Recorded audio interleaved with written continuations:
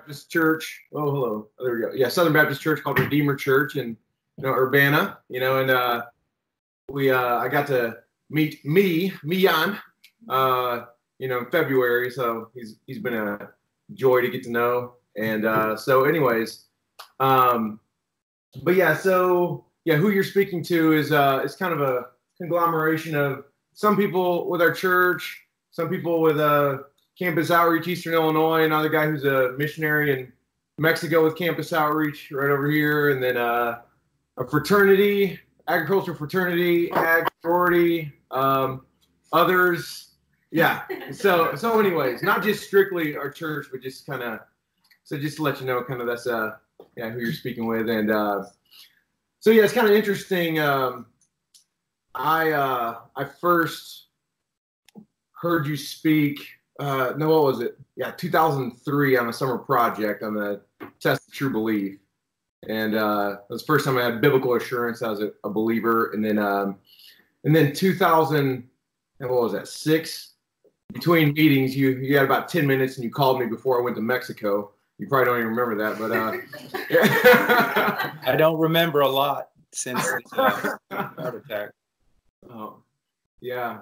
Well, the great advice you had is don't spread yourself too thin, as I went there to study abroad, but to focus on one or two people and just really go deep there. And so I took your advice, and the Lord really blessed me with a great relationship with a guy named Kike, and he became a Christian and just got trained up and went on various summer projects with Campus Outreach. Now he's on staff there with Campus Outreach, kind of the Mexican director there. And now me and my family, we're about to go with a cross-cultural project to Mexico for the summer.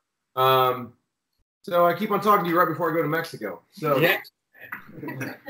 So yeah, that's a little bit of the background. So anyways, yeah, some people know more about you than others. Some are, so anyways, but with these different questions we have for you, I just love for them to get to know your life, a little bit, your testimony, your wife's testimony. And then we have, so anyways, there's about 10 questions worth. And so that might be, I don't know how much we can cram in an hour, but anyways, that's the deal. But before we get started, do you happen to have any questions for us? No, it's great to see all of you, and especially how many are students? All of them are students at University of Illinois? Yeah. Most. Wow. Yeah, I've been there several times back when I was in college. It's one of the coldest places on the planet in the winter. And but no, do they still have? It's a pizza place called Papa Del's. Oh yeah. Oh man. I went there a week ago. I hate you. Love you too. That was, you know how you always hear hype about some restaurant or some pizza place, and I'd heard all this hype, and I finally went to it one time when I went up there during my college years, and I thought, oh my goodness, this is not a lie. It was wonderful. I actually had someone years later bring me one frozen. I don't know where I was, but they brought it to me several hundred miles away. Oh, that's hilarious. Oh man, Papa Del's, great spot. So yeah. Oh, good deal. Well, thanks a lot, brother. Appreciate your time. And but yeah, before we get started, would you mind praying for us? Sure. Okay. Father, I thank you for this great privilege to be here, and Lord, to meet with these young people. And I pray, Lord, that you would guide us with your grace, that you would give us insight into your word, and that we would do that which is pleasing, most pleasing to you and your Son and your Spirit. In Jesus' name, amen. Amen. Yeah, first question, just real quick, just how's your health? The heart situation seems to be under control. I have a good cardiologist, and the brain is still coming along. They said it would take about 4 years. But, when they actually went out, and told my wife I was pronounced dead like 3 times.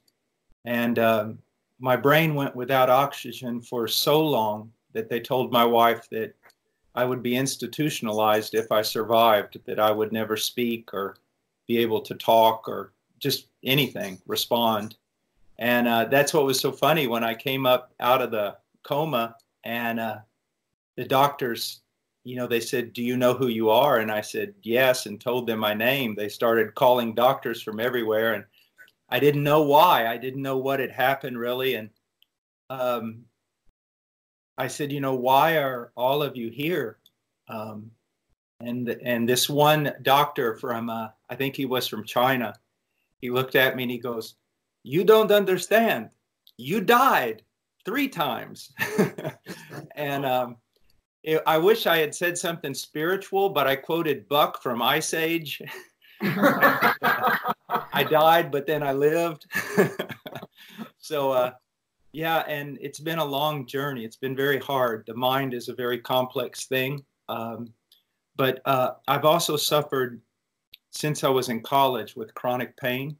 So I go on Monday for an experimental. They're going to see if I qualify for an experimental surgery on my spine, where they're going to remove actually a few discs and replace it with titanium. So wow, we'll see. So you can pray for me on Monday.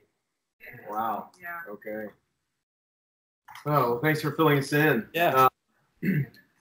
So, did Jacqueline happen to show you the questions that we're wanting to go through? Yeah, I looked at them briefly, but I usually don't look at questions even when it's a conference. I like to kind of fly off the cuff. So. Oh, all right. So, so yeah, just knowing we have various questions, so I guess probably more on the brief end of answers may be the, I don't know, we'll see. Yeah. Lordly. But anyways, I'd love for you to briefly share with us your testimony. Okay. Christian, and then a little bit more like missionary journeys, then you got married, and anyways.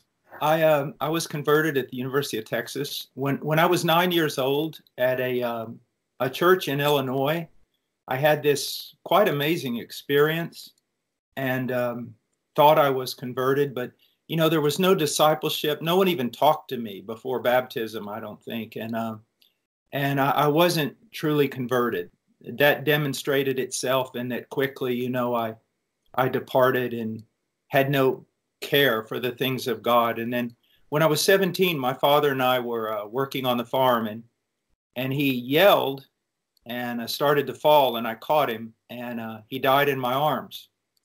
And I was a very ungodly teenager, and it didn't change me in any way, but it got me to start thinking. I really respected my father, and he was quite an amazing man. And I realized he was dead, that it didn't matter how wealthy you are, you're going to die.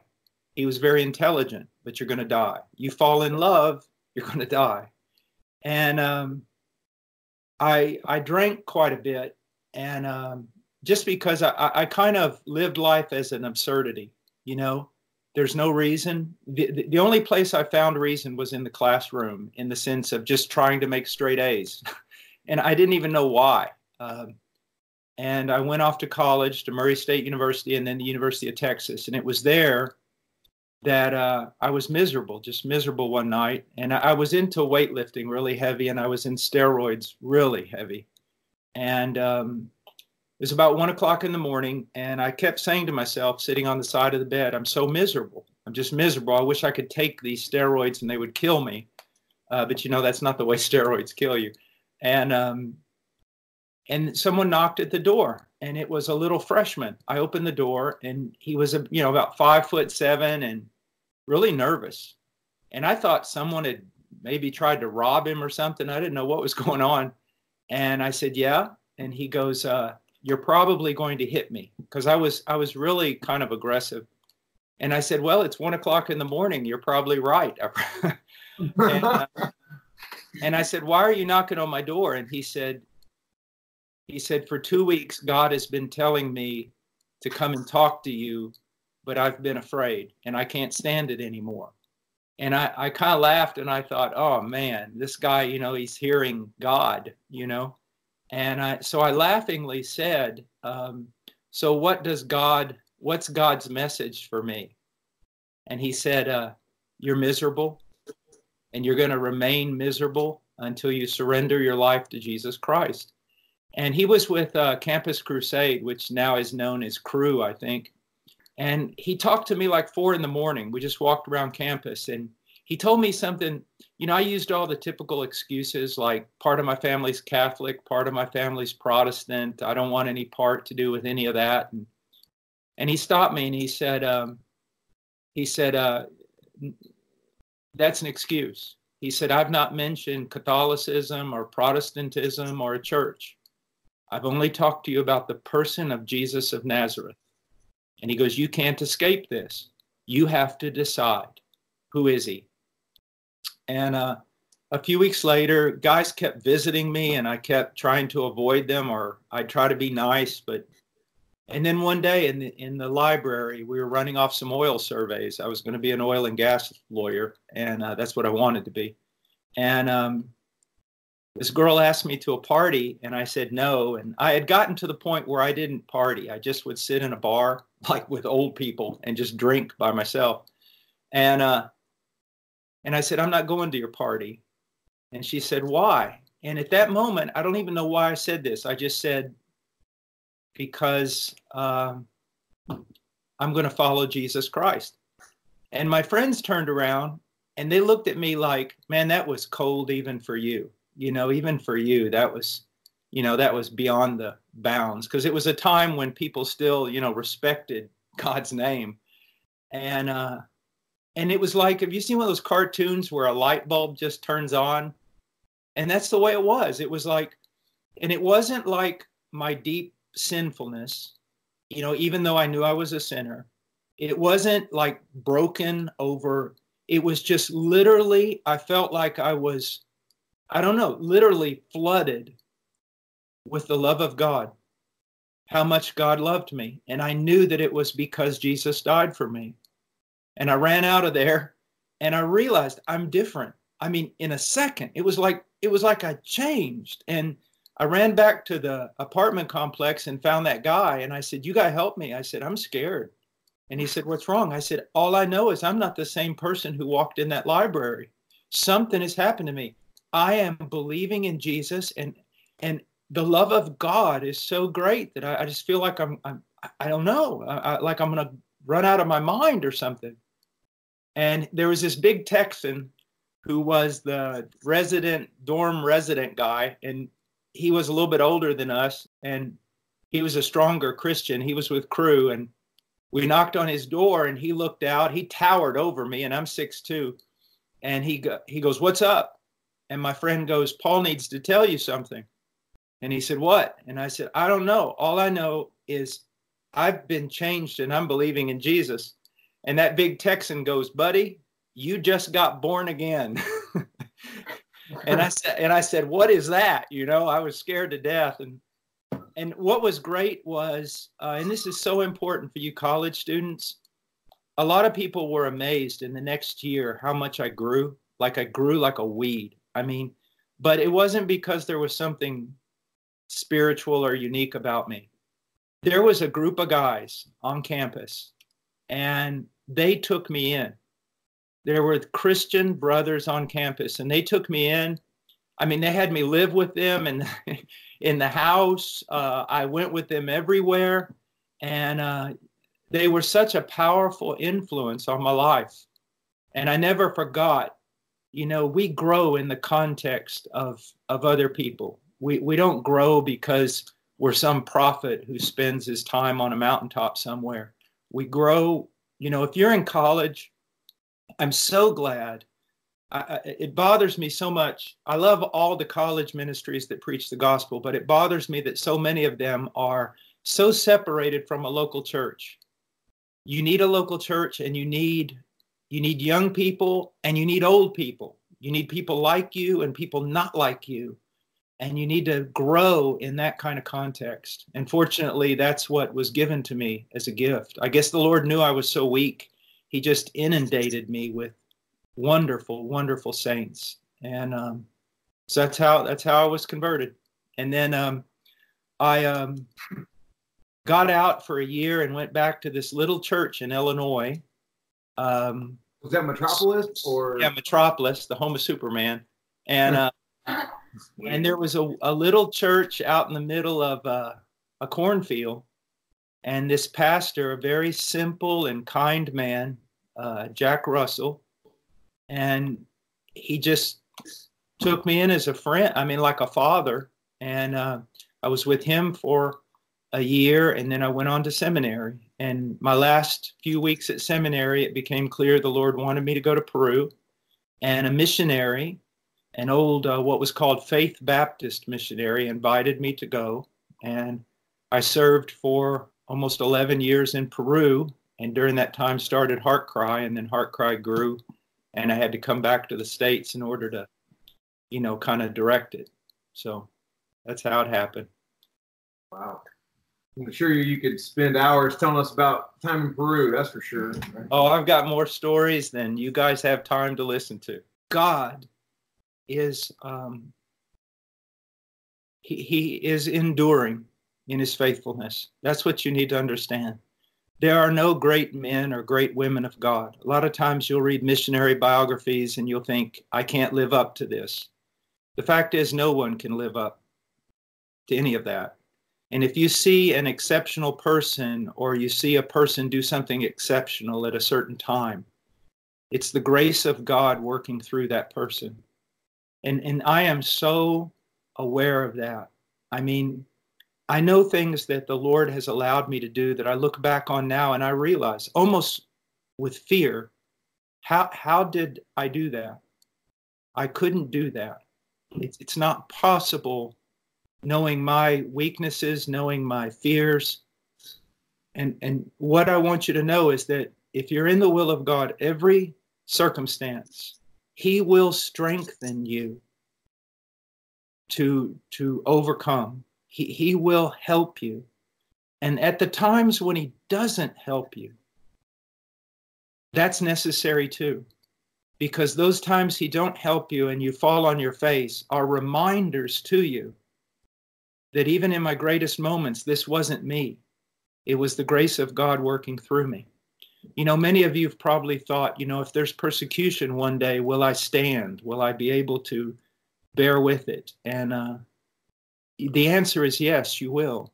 Not because you have an exceptional character, but because God will strengthen his people and help them to overcome. And in those times when it doesn't seem like they're strengthening, he has another purpose, but it's still a good purpose. I think that some of my failures have helped me in the long run far more than my victories. As long as in every failure that you don't listen to the devil. When you fail, the devil will tell you, God doesn't love you, go away. That's never God's voice. When you fail, God's always saying, return to me, come to me, depend on me again. And that's how we discern God's voice, really. God will rebuke you, and he will rebuke you with very, very hard language, but it will always be followed up with return. I love you, return. If you ever hear a rebuke and it's basically followed with go away, God doesn't love you anymore, or go sit in the penalty box for a few days and then think about coming back, that's not God. It's never God. Thank you. Now, when you said yeah, if you would touch just briefly, it's kind of one of my last questions, but when you talk about persecution, just in brief, what would you say, trajectory-wise in the U.S., just when it comes to the persecution of Christians, just thoughts you have? Yeah, well, I have to be in a conference at the end of the summer with Dr. MacArthur and others in England about this very issue. It's getting so close in England that, and what it is going to be is just a silencing of the church. You see, being very careful with our interpretation of the book of Revelation. You know, there were two witnesses, and although we surely can't identify those witnesses with certainty, it does at least give us an application with regard to the church. You know how the fire comes out of their mouth, you know? And I think more the idea there is that when God has a witness on the earth, in one way it is like constantly adverse to the earth. You know, everybody in the world is okay with everything, and then the church comes along and says, no, you're wrong, you're wrong. It's like fire coming out of our mouth. If you think about, the Christian church is the only entity on the whole planet that actually stands against immorality. It points out and says, no, we're wrong, you're wrong, I'm wrong, we need a savior. And it afflicts the earth. And the one thing that the devil and the world desires is to silence that message. And they will silence it through deception or through intimidation. And everything that happens on this planet is done either for or against the church. Everything. The church is the only organization God has on the planet. Not a missionary agency, not anything. The church. And everything that's happening right now in America and Western Europe has to do with the silencing of the church and the silencing of the church's testimony against the evil of mankind, you see. And so a way has been discovered, you know. It's called tolerance. It's called hate speech. Tolerance is a very good word, and hate speech is a really bad thing. The only problem is when you have authorities that go ahead and define what intolerance is, and authorities that go and define what hate speech is. So that one day when you're arrested, you won't be arrested as Christians. You'll be arrested as right-wing fundamentalists who take a literal interpretation of the Bible and who are full of hate. The world's not going to have a problem with their redefinition of Christian. A Christian is a person who believes that Jesus is a savior and who teaches people to love. You're going to say Jesus is not a savior, he is the savior. And that's going to cause people to hate you. And that's what happened in the Roman Empire. The Roman Empire had all kinds of gods, multiple gods, thousands of gods. And they traded gods like baseball cards. No one had a problem. No one said anything about anybody else's God. And then Christianity shows up and says, all your gods are false. You see, I would be on all the talk shows in America tomorrow and be greatly loved if I would just change a definite article to an indefinite article. If I stood up and said, Jesus Christ is a savior, and Jesus Christ saved me, and Jesus Christ died on the cross, everyone would love me. But it's when I say Jesus Christ is the savior, to the exclusion of all other saviors, that it causes people to hate. Yeah, would you mind speaking into the no, this could be a whole conference. Anyways, but to at least briefly touch on kind of the LGBTQ community, like how are we to respond to them, and also just how are we to think about, I mean, that's very connected to politics, but just how would we as seeking to be faithful Christians, how should we think about politics? And well, with regard to politics, please first of all realize that there was no golden age of morality in our country. Please understand. I mean, I respect the flag. I'm an American citizen. I'm going to obey the laws to the best of my conscience and all these things. But there's only one enduring and incorruptible country and people and king, and that's Jesus Christ. And my loyalty is to the people of God in Africa, Nepal, the United States, Brazil,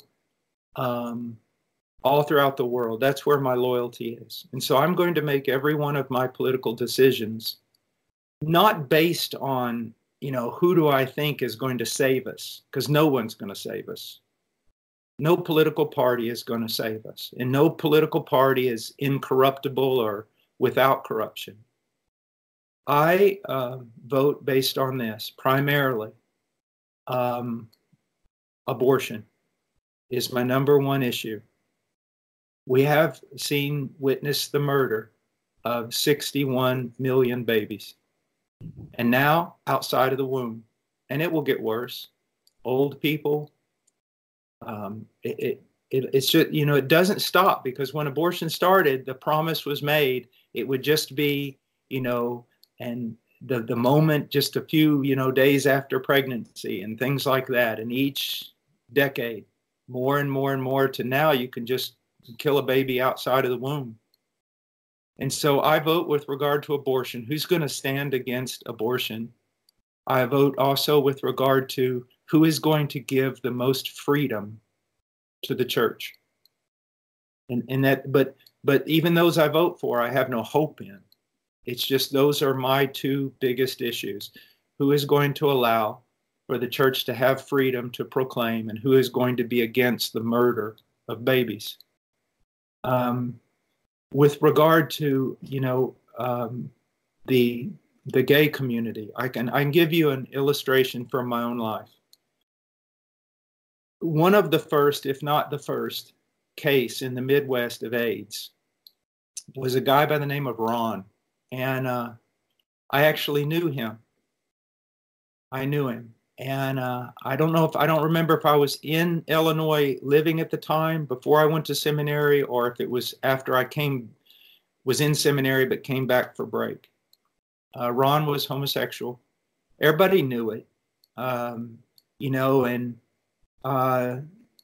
it was my goodness, in the 80s, early 80s or whatever, or mid 80s. And I knew him, friends of mine knew him.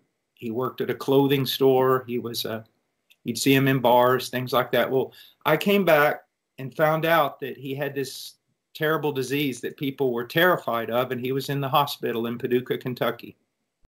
And no one would visit him, no one. Doctors were wearing, like not hazmat suits, but close to it to go in, because no one knew what was going on. All his lovers, whatever, had abandoned him, were terrified, everything. And I went over to the hospital, and they didn't know how contagious all this was. They didn't know anything. All I knew is that I knew Ron, and Ron needed Jesus.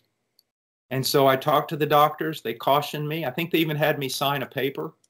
And then they put this big suit on me and a mask and head thing. And I went in there, and I met with Ron like 3 different times. And it was, he always took care of himself. He always dressed really nice and everything. But when I went in there, it looked like a skeleton that had been wrapped in wet tissue paper, with just horrible, gigantic sores all over his body. And he couldn't speak, but he could move his finger. And for 3 days, I talked to him about sin, about Christ's death, about God's total and complete forgiveness and restoration. And on the last day, I said, Ron, where are you? You've heard me. I've preached and preached and preached to you. And I said, Ron, do you recognize that you're a sinner? And I said, if yes, move your finger. And he just went. And I said, do you now see what it means for Jesus Christ to have died on that cross? Are you repenting of your sin? Have you repented of your sin? Are you trusting in what Christ did for you, Ron? Ron, do you have the hope of heaven? You see, that's the Christian response. The problem is now laws are being passed so that we can't even do that. But, no one at that time, doctors, nurses, I remember saying, you're crazy for going in there. We got to do some crazy things, but we got to do those crazy things in love. We need to be very, very wise. And we also, here's the thing. You could say something to me right now, you, the leader there, and I don't know you that well. And I could easily misinterpret it because I don't know you. And I think that is oftentimes what goes on. I mean, never forget the devil is a whisperer. Let me give you an example. If you get out of church, or you go to church on Sunday, and you get out of your car and the pastor's walking across the parking lot, and you say, "Hello, pastor," and he looks up at you with a very stern look on his face, doesn't wave, and then goes into the building. You don't hear somebody whispering in your ear saying, maybe the pastor is going through a real trial, or maybe he's got to counsel someone who's really struggling. That's not what's whispered in your ear. What's whispered in your ear is, your pastor's rude. He doesn't love you. He doesn't like you. Do you see the way he just treated you? There is a devil, and he's alive and well on planet Earth. And so, you hear a lot of gay people think that we are out to have them killed or put them in concentration camps. And then there are a lot of Christians who think that the gays are out there wanting to kill them and put them in concentration camps. And that has a way of breaking down communication. And what you have to understand, the less that you are in a Christian country, and we're not in a Christian country, the more you have to build a relationship, and the more you have to show people with your life who you really are. And there are people on this planet who know that I disagree with them, but that I would take a bullet for them and defend them. Now I'm not going to defend their sin, but I will defend them as a person and the image of God that remains within them. And not just that, we ought to genuinely care for people. And so politics is not the way to solve this problem. I love that one poster that I saw. If you think the problem is really bad, wait till you see the government solution. Wow. That's good. Thanks for sharing. Yeah, if you could share with us, which we can always watch a 20-minute video on YouTube about Chado's conversion. Yeah, how she became a Christian. But what was really shocking to me personally was, 2003 in the summer after my freshman year, I heard this message on tested true belief. I also think like biblical courtship or something like that, biblical manhood, womanhood. And then in the fall, you went to Hardin Baptist Church, by Murray State, and you spoke, and you said, "I want you to praise God with me. My wife became a Christian 2 weeks ago." Yeah. Then you're like, "Did you not hear me?" I was like, "My wife became a Christian. Praise God with me." I think we're just so stunned. Like, what the heck did you just say? Oh my goodness. And anyways, for me personally, I just became like, dude, I don't know if I'm really a Christian. I mean, even though I'd heard you like a few months before, kind of like, "Hey, I am a Christian," yes, but then I hear that, it's like, crap, if Paul Washer was deceived, he married his own, Yeah. Anyway, so you got married after you were a missionary for 10 years? Or? Yeah, and this is really, it turns out to be a testimony completely different than what, it teaches us many truths that people would think just the opposite.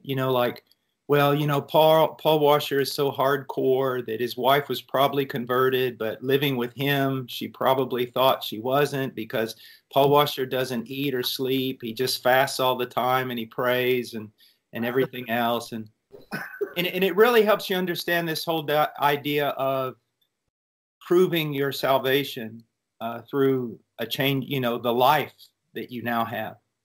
And when I met my wife, she was young, and we ministered to street kids in the middle of the war. I'm talking about bombs blowing up. I'm talking about you'd come back with lice in your hair, everything. And here was this beautiful girl who would do these kinds of things. I mean, and she loved the Lord, and her parents really weren't positive on her being a Christian. And she, without being rebellious, she stood and all sorts of things. Just, I mean, a devoted person. And I fell in love with her, and I fell in love with that. And And I really, counsel and prayer and everything, everything flew in that direction of marrying her. And I did marry her. But after we were married, and this is very important, I started noticing some things, but I didn't say anything, because you have to be very, very careful about the way you use authority. And sometimes it's better just to keep your mouth shut. After I married her, everything I believed about her was true. I mean, she went to places in the jungle where I had men go with me on the same trips, and they broke down crying. And she would shut up, quit acting like a sissy. And I remember she told a group of college students, college guys, she said, if you could keep complaining, I'm going to shoot every one of you. I mean, she could do it, boy. She could do it in the jungles, the mountains. She could eat stuff a billy goat would puke up. I mean, and she did it because she wanted to be a missionary. She wanted to be a missionary. She wanted to be godly. She wanted to be Amy Carmichael. But after a few years, I started noticing something. Just this, her Christian life was discipline. And in time, if it's just discipline, it starts becoming slavery. And then almost a bondage of just constantly fighting and striving to be devoted, and this constant kind of performance type thing. And I would just pray and realize now I'm talking about a person who, we were in heavy terrorist area, war going on, bombs blowing up, machine guns, and she was right there by my side.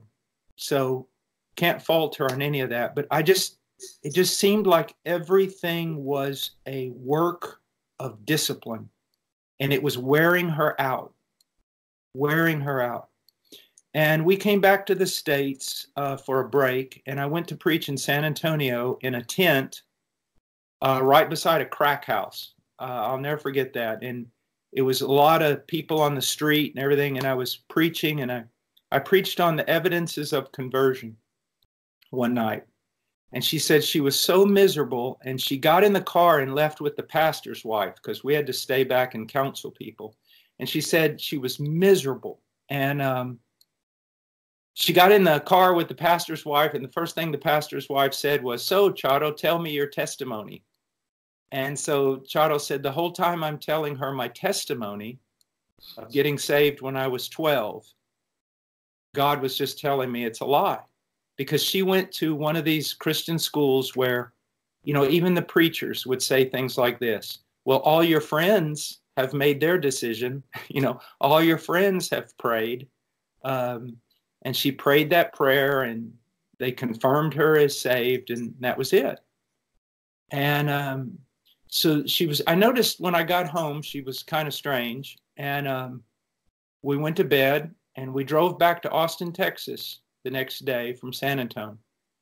And we were about probably half an hour or so away from arriving at the place where we were staying. And she looked at me and she said, "Do you believe that I am a Christian?" And I said, "Chato, I have no authority at all to tell you you are a Christian or to tell you you're not a Christian. I have authority to tell you what the gospel is and to share with you from the scriptures the evidences of conversion. That's all." I said, "The Holy Spirit, And she said, "I have great doubts." And I said, "Well, here's what we need to do. We're going to go home." It was by that time getting later. And I said, "I'm going to put our 2 little boys to bed. And then I'm going to bed." I said, "You've heard enough sermons out of me from so many other people." I said, "You don't need my counsel." I said, "Just get alone with God. And I said, "But the one thing I would tell you is, are you working or are you resting? Are you working to please God, or are you resting in the ever-pleasing sacrifice of his son?" I went to bed, and about 1:30 in the morning, she woke me up, and she was She was just glowing. I mean, and not, I don't want to be like some kind of mystical or emotional, but she was glowing because the burden was gone. She was no longer working, no longer trying to prove, no longer trying to live up to a standard. She was resting in the finished work of Christ. And that's what genuine conversion and a mature understanding of conversion will do. That yes, our life has changed and will continue to change. But those changes, they're not the grounds for our resting. We're resting in the person of Christ. Yeah, thanks for sharing. That leads me to another question here is just one thing that for me personally has some things that you've said in the past. Well, one specific thing has bothered me. Just so when someone has doubts or just kind of, and even in the gospel booklet here, everything's really awesome, but one thing that kind of throws me off is if a person realizes that they're not a Christian, but they desire salvation. I just love for you to clarify some things. You talked about like continue to cry out to God and seek Him in His Word until He's wrought a change in your heart. Which obviously I know for sure, it's like salvation's by, and that you preach, salvation's by faith and faith alone in Christ, and it's not our works, obviously. Yeah. But for me, it feels like I can misinterpret some of that. It can be like, instead of just, hey, those who call on the name of the Lord will be saved, or it's like genuine faith in Jesus. Hey, I realize I'm lost. It's like, God, save me. I trust in you. But for me, in my past, it's kind of like, man, cry out to God. It's like, how do I know when I'm crying out enough and I'm working hard? Just kind of like, God, how do I know? Have you saved me? Have you not saved me? It's like, kind of this exhausting thing where I feel like, we can feel like we're working our way to God. And it's kind of like, that's not faith. It's more like, or anyways, just how would you clarify some of that? Well, first of all, thank you for that question. And, I'll bring that up to even our editor, Joel Beakey, who I think he edited it. Here's the thing that's so important. The things that I teach are not things that were born with me. If they are, then they're wrong. It's when we interpret the scripture, then we go back through church history. And if no one agrees with our interpretation and everyone else is in agreement about theirs, then we're probably wrong. And so the things that are in that book are historical and affirmed by history. And yet, I've seen people take some of the things that even the Puritans have said. And it's kind of like if you put a knife in the hands of a surgeon, he can save somebody's life. You put the same knife in the hands of an inexperienced person, and they'll rip a person to pieces and kill them. And it seems like we're never in the center. We see easy believism. On one hand, you prayed that prayer, you're saved. On the other hand, I've seen people where they make it so hard. I mean, no one could get saved. They require a perfect repentance and a perfect faith, before you can have assurance. And both faith and repentance are evangelical graces and Christian virtues, which we grow in. And are never perfect. So let me explain. I will sit down and tell someone that the Bible commands us, in order to be recipients of salvation, to repent and believe. Then I will ask them, are you repenting? And I make it very, very clear. I'm going to show you in the scriptures what scriptures say repentance is. But I always give this caveat. I'm going to give you a description of biblical repentance that comes out of the scriptures and therefore is pure, is perfect. And not even my repentance adds up to that. So what I just want you to be able to see from the scriptures is what is happening to you, genuine repentance. Okay? Now, so I tell them that they must repent. I say, have you repented? And they say, well, I'm not sure. Well, then let's look at scripture. And they say, well, there's really not any brokenness over sin. I mean, I see what you're saying, but I don't see my sin as bad at all. Okay. And so the question is, what do you do with a person like that? That they're actually seeking God, and yet they admit themselves, no, I'm going to continue on in my sin. I mean, I'd like to be saved, but I really don't see it's that bad. You really can't do anything with them. You can manipulate them. You can do all kinds of things, or you can just simply say, let's go back through the gospel again. And if you really are seeking God, then you really want to be saved, then do this.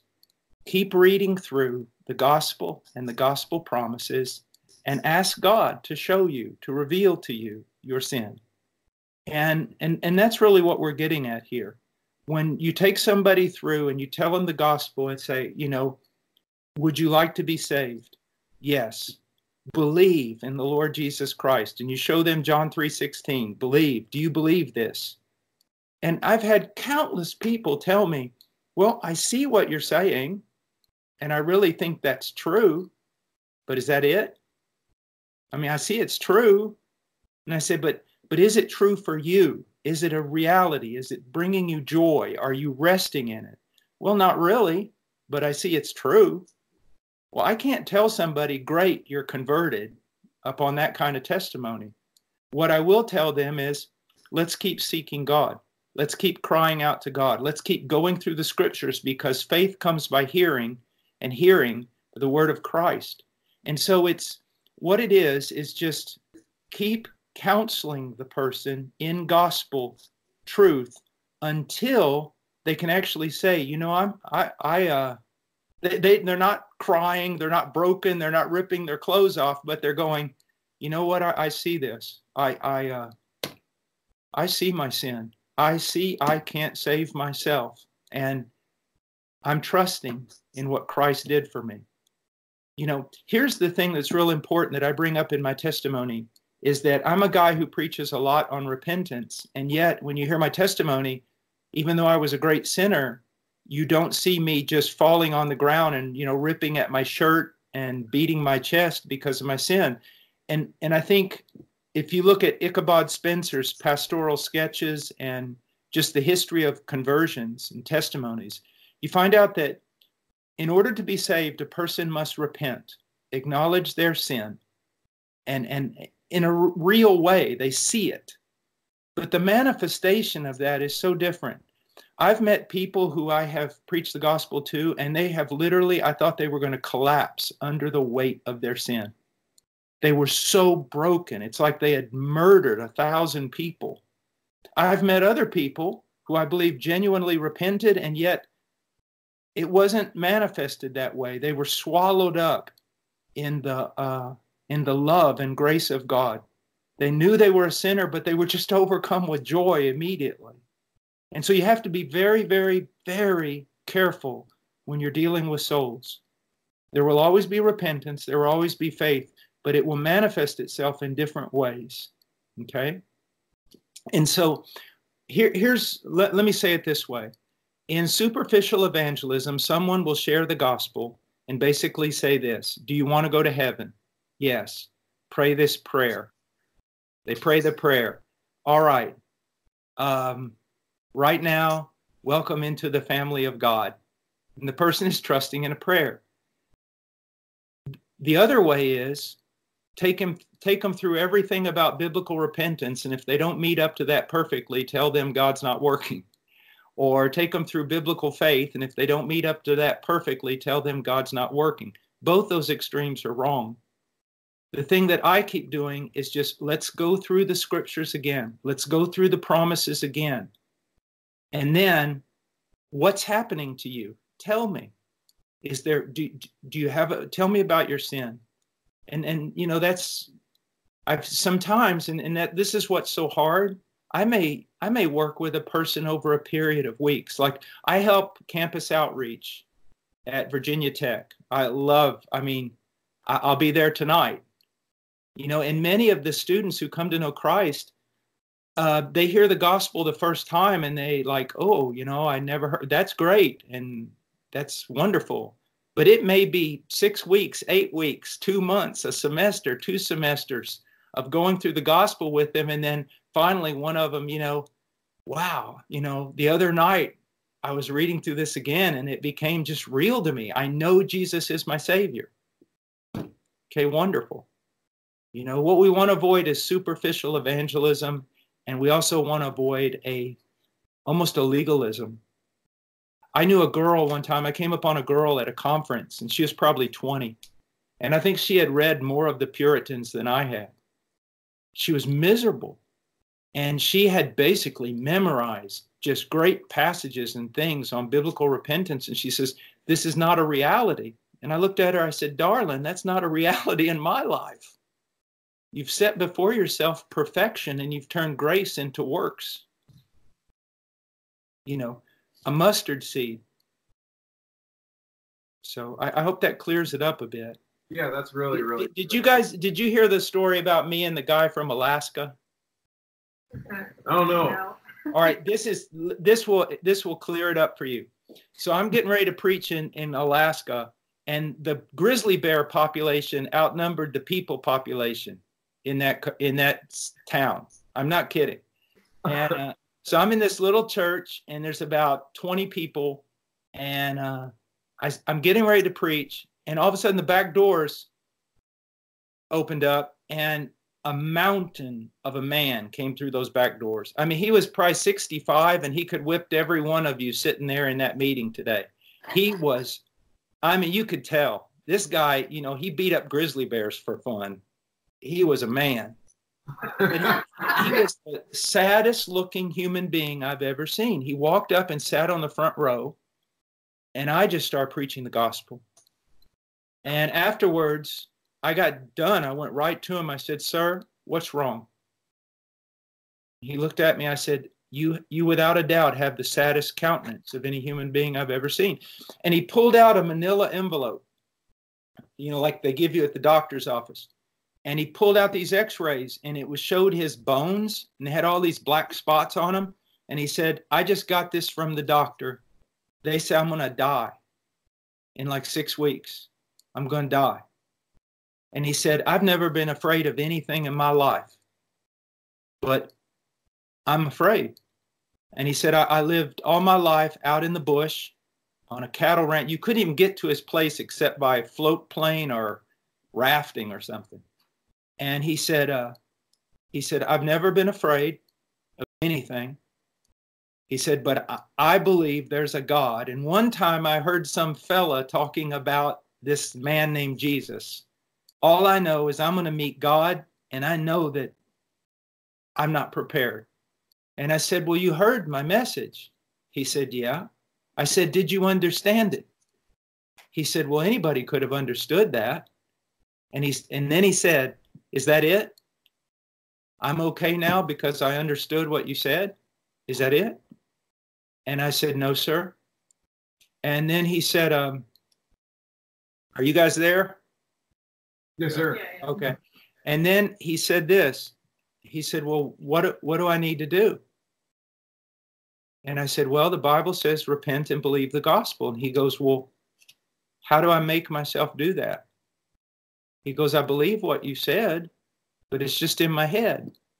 I'm not against it, but so I'm supposed to die with hope just because you told me that, and I think it's probably right. And I said, sir, here's what we'll do. I said, I have to fly back tomorrow. I'll cancel my plane flight back, and I'll stay with you until one of two things happen. You get saved, or you die and go to hell. And he was that kind of man. That's the way you needed to talk to him. He was a straightforward man. He said, fair enough. So I sat down and I said, faith comes by hearing. Faith comes by hearing the word of God. And I said, so I'm going to take you through all the promises that I can find in the Old and New Testament about God and his power and desire to save and forgive.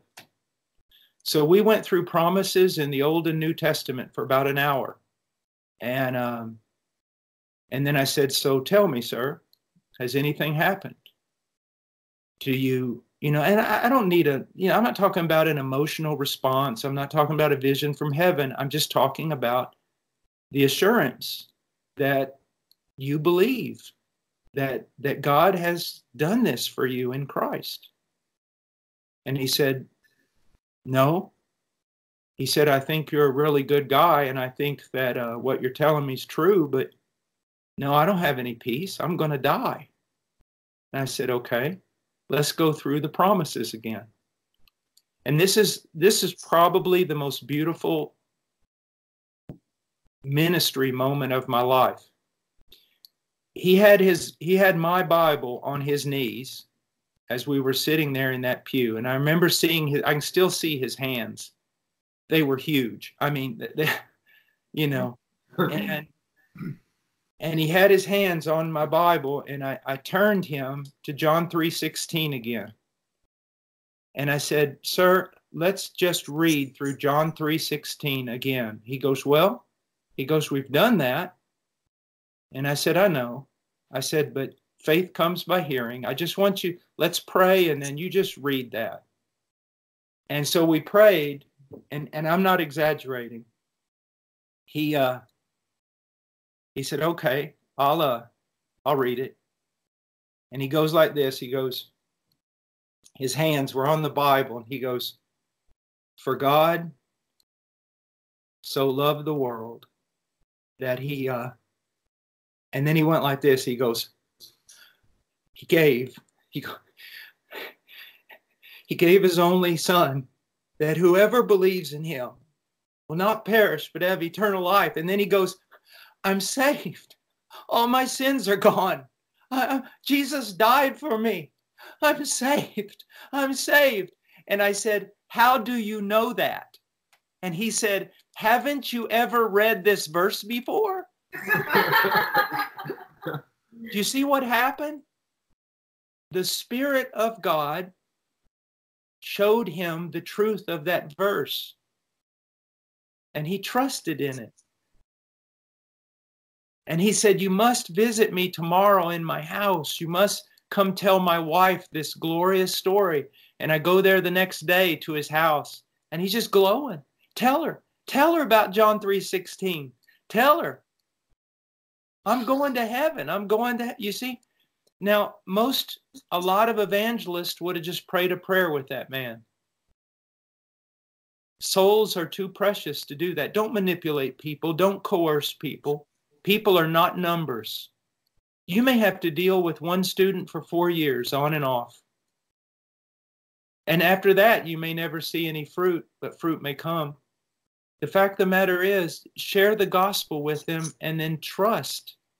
And don't put things on them that the scriptures don't put. John 3:16 is what God used to save that man.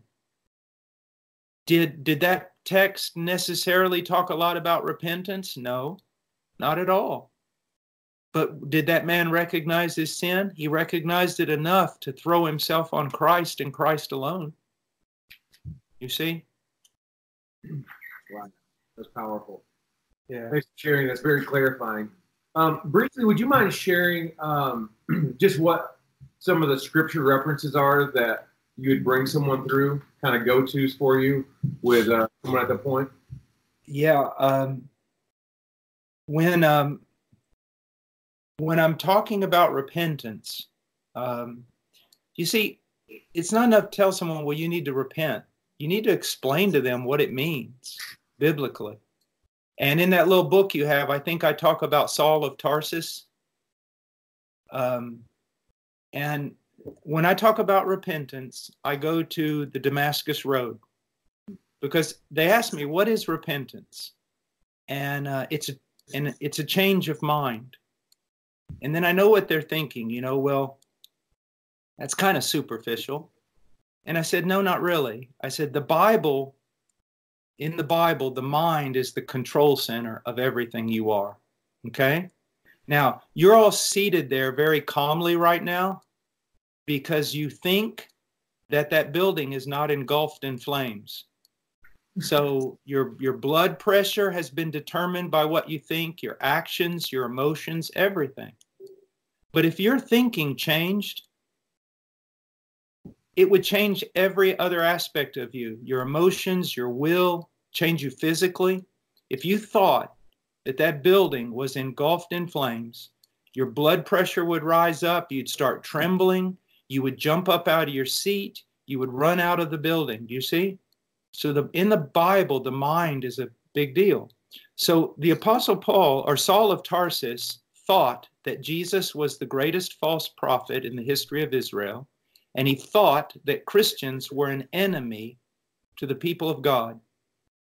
And he thought that, and so he was on his way to Damascus to imprison and possibly kill Christians, and all the while he blasphemed the name of Christ.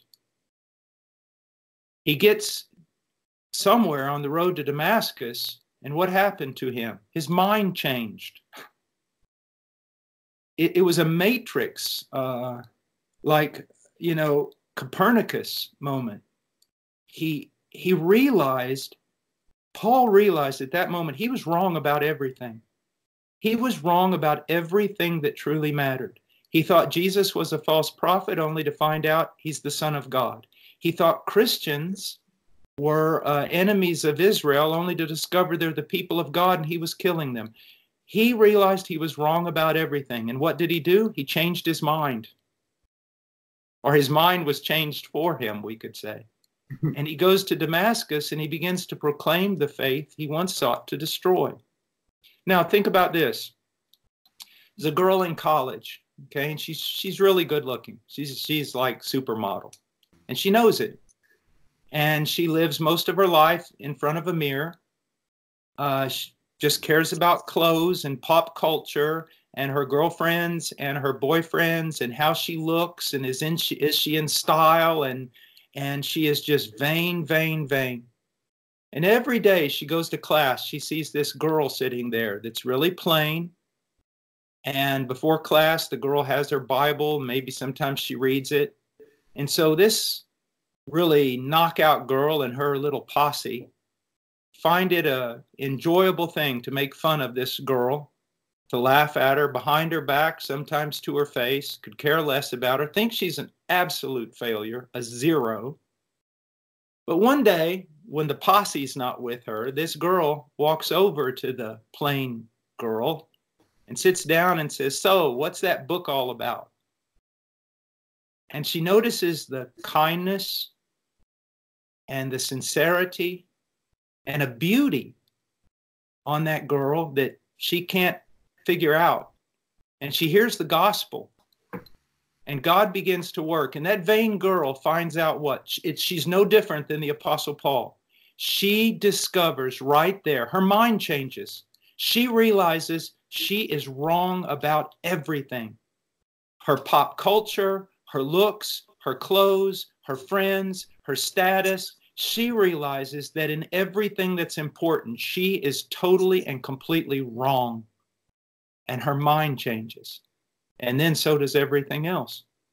That has been the best illustration I can use to describe biblical repentance. A businessman goes by a street preacher every day before he goes into the skyscraper he owns. He hates the guy because he tries to be classy and posh and everything. And here's this guy in front of his building. But one day he listens to him and he discovers that all his wealth, his prestige, the respect he has, it's all worthless, and his whole life is wrong. Now, that doesn't mean the pretty girl stops being pretty, and it doesn't mean the businessman stops being a businessman, but it means that every direction of those gifts changes, you see? And then there's faith. Faith, please do not ever tell a college student that faith is a, Soren Kierkegaard leap in the dark. Faith is not a leap in the dark. It's a leap out of the dark into the light of God's word. Faith is believing the promises of God, resting on those promises. And that's what Hebrews 11 is about. The substance of things hoped for. If you take Hebrews 11:1 by itself, you can do some pretty ridiculous things. You know, think about it. I hope to fly. I think I can fly. I've never seen a man fly, but I have assurance, I have conviction, according to Hebrews 11:1, that I can do it. So I climb on top of a building, jump off, and die. Hebrews 11:1 will lead you into heresy unless you realize it's in the context of God's inerrant promises. And one of the best illustrations that I use when I'm witnessing to someone about faith is in Romans 4. And I use the definition of faith in 11:1 and show why there's a necessity to know the promises of God. And then listen to what it says in Romans 4. Without becoming weak in faith, Abraham contemplated his own body, now as good as dead. He was about 100 years old, and the deadness of Sarah's womb. He looked at the physical possibility of him and Sarah having a baby, and it's zero. We have to look at our works, our goodness, our religion, and everything, and recognize there's zero possibility of us being saved or right before God through those things. Then it says, yet with respect to the promise of God, now we need to know a promise. We need to know at least one promise. Maybe John 3:16. Yet with respect to the promise of God, he did not waver in unbelief. And it says, being fully assured, okay, that what God had promised, he was able also to perform. So when I talk to someone about faith, I go, as you look at that passage, John 3:16, are you assured that what God has promised here, he has performed in you? Do you have eternal life? Are you trusting, you see? And now, with regard to the death of Christ, there's something I always do, and I almost never hear anybody do this. Even in modern evangelicalism, among the best of preachers, I rarely hear this. And yet, if you were to read from Spurgeon on back through the 15th century, all the way to Augustine, you would find this in every sermon, and it's not mentioned anymore. When I talk to people, I will say this. Do you want to know what the gospel is all about? I mean, really all about? Why Christ died, everything. And most of the time they'll say, well, sin, you know. They know enough to say sin.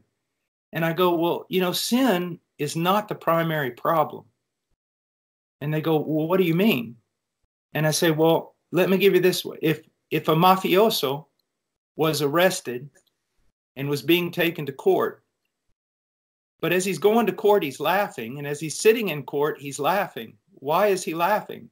Because he knows the judge that's going to judge him is just as corrupt as he is. But everything changes for that mafioso when he looks up and they quickly remove that judge and put a just and righteous judge in the place. I said, man's greatest problem is not their sin. Their sin would not be a problem if God was unholy. Our greatest problem is God is holy and righteous, and we're not. And then I always go to this. You see, here's the question. What does a really good and loving God do with people like us? And they go, what do you mean? Well, we're not good. We're not loving. So what does he do with us? And see, the greatest theological problem in the Bible is this. If God is good, he cannot forgive you. If God is good, he cannot forgive you any more than a good judge can forgive a criminal. A good judge, a judge who forgives a criminal is not good. He's corrupt, you see. And the question, according to Romans 3, is how can God be just and yet justify or declare righteous sinners? And the answer is found in this, the cross of Christ. That's what the cross is all about. It's about the harmony of God's attributes. God cannot show mercy at the expense of his justice. He must show mercy in harmony with his justice. And he does that on the cross.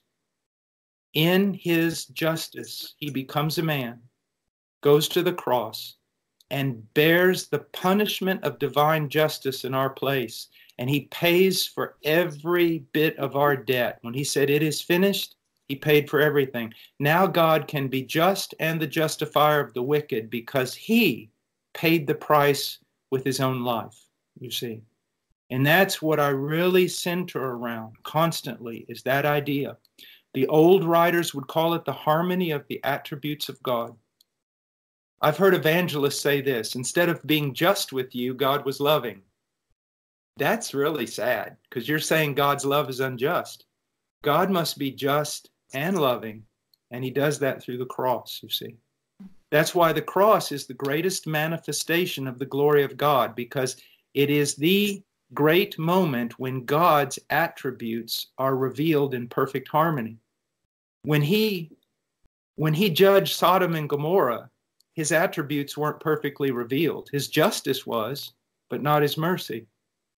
When he showed mercy to Adam, his attributes were not perfectly revealed because he revealed mercy but not justice. On the cross, and his son bearing our sin and taking the wrath that was due us, he manifests his righteousness and his mercy in perfect harmony. And that's very important. So just to clarify, is that where you're saying that a lot of modern evangelicals don't preach? Yeah, they don't preach it. I've gone all around this world, and I can't tell you, if I had a dime for every time a person's come up to me and said this, after hearing that, I mean with tears, they've said this: "I've been a Christian for 30 years. I trusted in the fact that Jesus died for my sins on Calvary. I'm a Christian. But I never really understood how him dying on a cross could actually pay for my sins until you explained that he was crushed under the wrath of God in my place." You see, and that's what this is all about. Everything is about the revelation of the fullness of God's attributes. And that needs to be put forward in our evangelism, you see. And it's really beautiful when you think about what he did. I mean, the multicolored, multifaceted glory of God in the cross of Christ. So just, I guess, clarifying, he didn't die just because the main purpose isn't because of our sin, but the main purpose is to glorify God. To glorify God, and yet God's glory is most revealed in our salvation and in what it took for our salvation. I've written several books on the gospel and things like that, but I've been working on a book for 25 years that no one's ever seen. It's a couple of thousand pages. It is just on the cross, and it probably won't be done until I'm somewhere in my 80s. As a matter of fact, when the doctors told my wife I was dead, she said all of a sudden in her heart, it was like someone spoke to her and said, "He's not dead. He hasn't finished his book." And so she told me never finish that book. But what it does is I take every verse in the Bible that deals with the pre-existence of Christ in glory, his incarnation, suffering, death, resurrection, ascension, and to the right hand of God, explain everything in Greek and Hebrew, and then go from the 2nd century all the way up to modern scholars and take the best of everything and put it before God's people so that someone who can't spend 10 hours a day in a library can read the best of what happened. And right now, for example, I'm back to the first book. There's like 6 books. I'm redoing the first book again, and it's explaining the motivation, why God did all this. And one is his glory, which I've already dealt with that in the book. And the other is his love, to express his love. And that's an amazing thing, that the eternal love of the triune God, of the Father, Son, and Holy Spirit, this perfect, matchless, infinite love. The church is being invited into that and will one day know that fully. As the Father has loved the Son, so he loves the church. That when you start thinking about that. But God also saved the third motivation for joy. For joy. And it's not that without us, his joy would be limited, but his joy is in the great work of redemption that he has brought about in us, the changes he makes in us, the love that we will return to him. But what you need to understand is that the terminology that's used, especially in the Old Testament, is like when it says shouts of joy, that he will shout with joy over his people. It is a joy. It says he will be quieted in his love, and then he will shout with joy.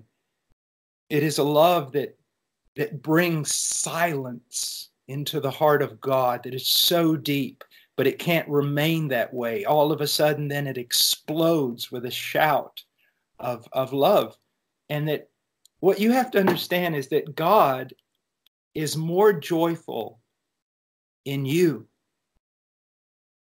than you will ever be in him. He is more joyful to see you than you are to see him. He's more happy with pardoning you than you are with receiving pardon. I mean, is that not an encouragement? Because something's always whispering in your ear, he's just sick of you. Mm-hmm. Yep. You know, and that's such it's a damnable lie. He, you know, in the book of Solomon, it talks about, you know, with one glance of your eyes, you know, the groom is excited. And it's overwhelming, my young brothers and sisters in Christ. You know, someone came to our church and listened to me preach for about 3 weeks. I usually don't preach in the church. And after about, you know, hearing me on 3 Wednesdays or something, they went up to one of our elders and said, has Paul compromised? And that elder laughed. He knew what he was going to say. He said, what do you mean? And they go, well, we've been here for 3 weeks, and all he's preached about is the love of God for his people, the unconditional love of God. And one of the elders said, no, what you're seeing for the first time is the real Paul Washer, instead of all those YouTube things where he yells at everybody. You see, the whole point that you've got to see is this: if your heart has been regenerated, the greatest motivation, your greatest need, is to understand the love of God toward you. And the more you understand that love of God, the more you will fight against sin, the more you will stand against persecution, but most importantly, the happier you will be. I mean, you have no idea. You guys don't. I mean, I'm so much older than you, and I've studied so much more than you. Let me tell you something. You don't have an idea even how much he loves you. Because I've been doing this for 35 years, and I haven't even scratched the surface of how much he loves you. You almost want to do like Peter. You know, when Peter saw the miracle of the fish being pulled in, and he fell down and said, Lord, depart from me. I'm a sinful man. It's almost like Peter was saying to Jesus, look, this is wrong. This is wrong. You should never allow someone as wicked as me to see something so marvelous. And when you start understanding the love of God, my dear brothers and sisters, that's the way you're going to be. You're going to go, this is just wrong. I mean, this is too good. Don't you realize what I am? Don't you realize how much I fail? And if you belong to him, I'm going to tell you something. That love, that's what you need to get to know. And it will not lead you to sin. It will not lead you to being careless. It will lead you to wanting to be holy, but not in a slavery sort of way. It will fill you with so much life and so much encouragement that even when you fail, you'll get back up again. Not because you think sin is a light thing, but because you realize his love is so much bigger than your sin, than anything. I just wish that, I hope that you guys outgrow me in one thing, your knowledge of the love of God in Christ, because that's what will make you triumphant Christians, knowing how much God loves you. And it's all in the cross. It's all there. And what he has in store for you, the new heaven and the new earth. You see, that new heaven and new earth, it's not, a lot of times we look at our life. You're young, you don't do this yet, but you will. You look at your life and you look back and go, so many missed opportunities in the way I should have loved my wife or loved my brothers and sisters in Christ. And I'm getting older. Death is coming. There's so much I wish I could have done. There's so much. I used to say this. I'm envious of the patriarchs because they lived 800, 900 years. And me, I only get 70, 75. And I'm not going to ever study physics or astronomy or all the, things that I wanted. Because we somehow think it's going to come to an end and then we're going to inherit a completely different existence. That's not true. God is creating a new heaven and a new earth. It's this earth. It's that body of yours, but it's new. It's not just back in the garden. It's better than the garden, but it's like this. It's just perfect and incorruptible and perfect union with God. You see, if one of you guys is a runner and you love to run, you love it. Your guy right here. Yeah. But when you run, sometimes you have to be careful because you sit there and go, is my running competitive with my love for God? Am I running too much? Do I think about running too much? But see, there'll come a day when you will run in a new heaven and new earth. You'll run like you've never run before. But this is it. That running will in no way, you'll love running more than you do now, but it will in no way be a competition to your love for God. It will just make you more aware of your love for God. It will be an expression of your love for God, and he'll watch you run and he will delight in you. You see, it so much is waiting for you. Live here on this planet, live here, work here, try to make everybody around you closer to Christ, more conformed to Christ, love, serve, because your life, when it ends, it begins. Nothing will be lost. Your relationship with your wife or your husband will not be lost. It will change, but it won't be worse. It'll be better. You see, everything's so heightened, so beautiful. And the love you have, for me, it's the outdoors. I have to be careful. Does this stream compete with God? Does this forest compete with my love for God? But there, it'll all just return to God in praise. You see. And all these types of things, when you start realizing what he has for you, it's going to make you so joyful, and the joy of the Lord will be your strength. When you realize that his love is immutable, oh gosh, what that will do for you. It won't make you complacent. It'll drive you. Paul said, the love of Christ compels me. Not his love for Christ, but his knowledge of Christ's love for him. You see. You got so much ahead of you. And that's a wonderful thing. Thanks for speaking so much hope and truth into our lives with the love of God. And well, we've stolen about 30 more minutes of your time than we agreed to. I mean, I'm down to keep on going if the love of God just keep. No, I'm fine. Just keep going. All right. Well, thank you. All right. Well, my friend Austin over here, he has a question for you. Oh man. Wow. So this question is it this one? This one? That's one you sent me. Sorry. How are works judged in a person that has accepted Christ, since we know that our works are not what reconciles us to God? You talking about the final judgment? I think just more like, I guess, yes. Yeah, we can say that. You know, I don't know. I really struggled with that issue. And for me, I hold that in attention, something like I do other doctrines. You see, there are many things we don't fully understand. And so we need to hold them in attention. For example, I know that God is one.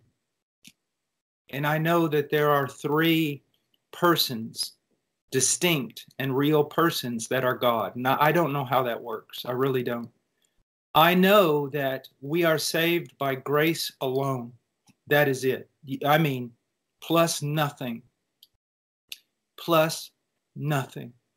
I know that there is there is a sense, though, that we will stand before God and we will be judged.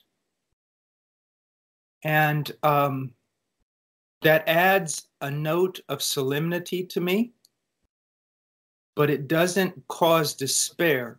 Why? Because although I'm going to hold on to that I will stand before God, that my life will, in some way, what I've done will pass through the fire. I am aware that there are eternal rewards and eternal losses. I'm aware of all that. But I am aware of my complete and perfect standing in the person of Jesus Christ. I am also aware that those things that I have achieved, I'm not the author of. God achieved them by his grace through me. And so I can't answer all those questions. But for me, it is a motivation. Although not the chief, but it is a motivation, as it was in Paul's life, according to 2 Corinthians chapter 5. Christ tells us not to have our rewards on this earth, but lay up, treasures in heaven. All those things are held firmly in place, like a setting in a ring. But they're set within the realm of salvation that is a 100% grace. And so I just hold those in attention, and I wish I could give you a greater answer. It's a very difficult question, but hold what we do know in attention. And also know this: God did not send his son to die on a cross so that the first thing you would see when you entered into heaven was a scowl on the face of God because of all your failure. I sometimes wonder, the Bible talks about, Paul talks about in Romans, a greater weight of glory. And then Jesus talks about authority. Someone will be set over many cities. And, I know men that, and women that reflect, even now in this life, they seem to have a greater capacity of the glory of God. And they seem to reflect it to a greater degree than I do. Have you ever met someone like that? Well, you know what? I don't envy them, and it doesn't make me feel sad about me. I just marvel in that reflection and the grace of God in them. Okay? And then I know people, men particularly, I could mention a couple that have such spiritual authority that if me and a whole bunch of guys that are pretty well known are all in a room together talking, I know one man who, if he walks through the door, without demanding anything, everybody gets quiet and just looks at him and waits for him to speak. He has a spiritual authority, do you see, that I don't have. And I'm not envious of that. I marvel in the grace of God. And I know that whatever, when I see Charles Spurgeon, or I see, somebody like that in heaven, and maybe they have a greater weight of glory than me and greater authority or whatever, it's not going to be a cause for jealousy or a cause to be sad about my own condition, because all that's gone. I think mostly it will cause me to marvel in the grace of God. So I keep that in kind of in that context. And I'm sure if someone sees this video, they'll try to tear that part apart, but I just don't understand very much about that. Well, thanks for sharing that. Yeah. Yeah, feel free at any point to shut down the conversation. Yeah. I'm good if I'm going. If anyone needs to eat and roll or leave, feel free, but I'm zoned in.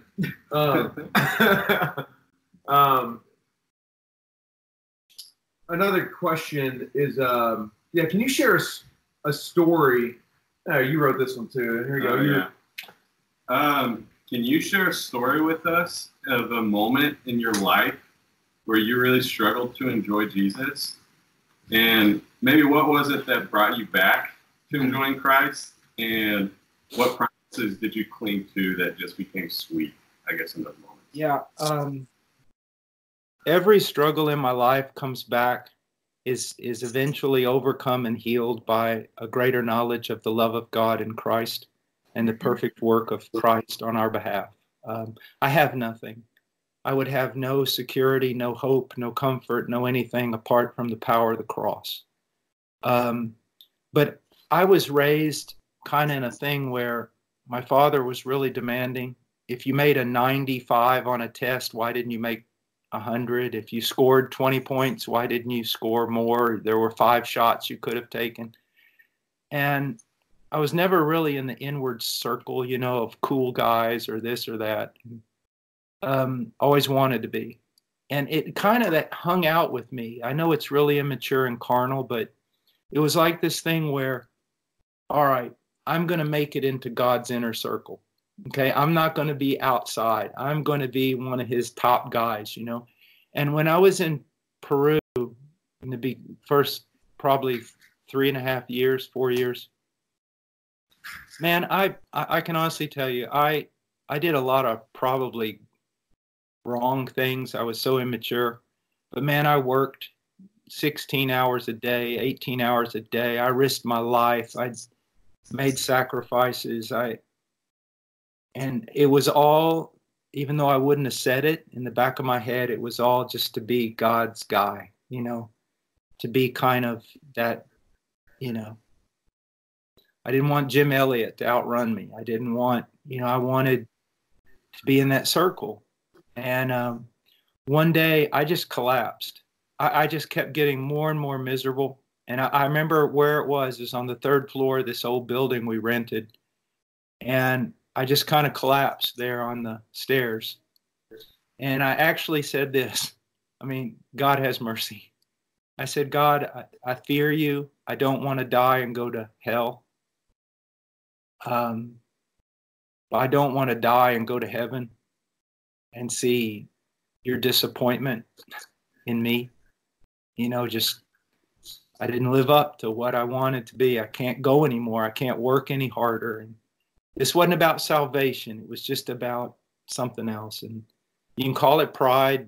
I don't care what you call it. It's just a matter of fact. It's just the way it was in my life. And I didn't have a vision or something, but just Bible verses, that I'd read about the love of God, especially Romans 8. Things like that just kind of started coming to memory. And I realized that the love of God is just absolutely perfect, that everything is in Christ, that he doesn't just legally, forensically accept me. Now, that is the basis, all right? It is a legal forensic righteousness, but it's not just I'm in some impersonal covenant. God really doesn't like me, but, he made an agreement. But a genuine, real love of a father to a son. founded upon the perfect work of an elder brother. And I realized at that moment, I did not have to move a half inch to my left or a half inch to my right to gain some greater love of God. And that's what I would want for all of you young believers, is to see that I mean, look, there's this girl in my church, and she's a lovely, lovely kind of college age girl. She struggles with assurance. And she doesn't anymore, but she did. And when she would come to me, I'd always look at her and say, "Dear, you're forgetting what I told you. There's only one hero in this story, and it's Jesus, our elder brother." And that's what we rest on. And that was a defining moment for me. You know, God didn't look around the earth and say, "Oh, there's a Spurgeon. Wonderful. I found him." You know, God didn't find a Spurgeon. He created a Spurgeon. God didn't find an Apostle Paul. He made one. And he made you. You and I might not be we might not be apostles or the prince of preachers like Spurgeon. We might not be a Jim Elliot who lays down his life. But he's making us. He has a plan for us, just like we fit in his ring in the same way that Spurgeon does, in the same way that all those other guys do. And that's what you need to hold on to. That you right now will not be more loved in heaven than you are right now. And you will not be more right with God in heaven than you are right now. Now, you will be transformed and glorified and no longer have to deal with sin. But as far as your position before God, it's perfect now. And that's why even when he has to discipline you, he disciplines you not out of anger or wrath or judgment. He disciplines you out of love. You see, nothing can change that. Your sin is not stronger than the redemptive work of God in the person of Jesus Christ. That's a wonderful thing. Another question I have is, so this is actually reading day. It's a day of people are preparing for finals, and then they're about to go on their summer break, and me and David over here, we're going to Mexico, and but anyways, a couple are going to summer project, but just in general, people might be going home, or just what advice would you have? Counsel of pursuing God, knowing him, and just, protection from temptation, and just. Well, go to sleep for a while. That'd be the first thing.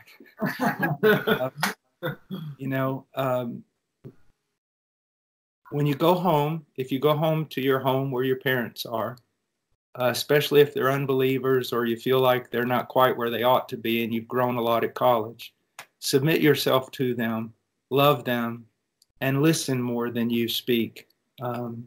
Pray for them, honor them, bless them. The other thing is, look, you need to develop, not just for the summer, but 365 days a week, you need to develop life practices, life disciplines. And those two that you need to develop, most importantly, you need to work on this summer. And that is your daily reading of Scripture and your daily communion with God in prayer.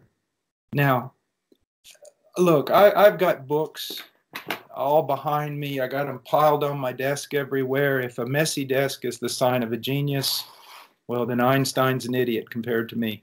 But let me share with you something. No amount of books, none of them, take the place of the book. And I have met people that have really good theology, but as they're talking to me, I realize that they got their really good theology just from books and not from the book. You can really tell a lot of times. And so I want you to develop the daily life discipline of reading Scripture. And I want you to do that not sporadically. I mean, if you were to start War and Peace in chapter 13, I would think something was wrong with you. Read through the Bible, Genesis to Revelation. If you've never read the Bible at all, start in Matthew and read through to the book of Revelation, then start in Genesis and read all the way through to Revelation, and then make that a practice. And your capacity. For example, some people have the capacity to read 10 chapters a day. I do not. 5, I do not. I've settled on with my daily reading, even though it's my job to study the scriptures, and I may study 12 hours. That does not take the place of daily reading. And so I sit down, read through the Bible. And that was one of the Puritan strengths. I mean, when someone asks us a question about the Holy Spirit, we go to John 16. They went to some obscure text in the Minor Prophets because they knew the Bible, you see. And so now, here's something very important. There's reading and praying with your boots on and your boots off. Okay? This is very important you learn this. Reading with your boots on. That's reading the Bible and it's work. That's when I'm studying, for example, for a sermon, or right now dealing with a Hebrew noun that I'm having to deal with and try to figure out what on earth it really means. That's hard work. And if that's all I did with the scriptures is dissect it, pretty soon you burn out. That's reading the Bible with your boots on. Working, struggling, makes your brain really tired.